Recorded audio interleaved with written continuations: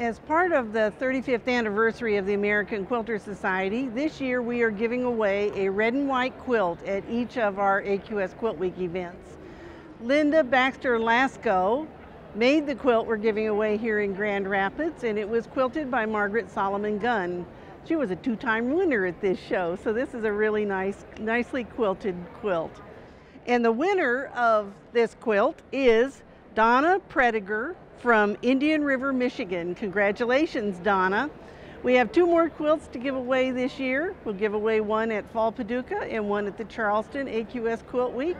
You have to be at the show to be able to register for it, so join us at AQS QuiltWeek, and I hope you're the next winner of a red and white quilt.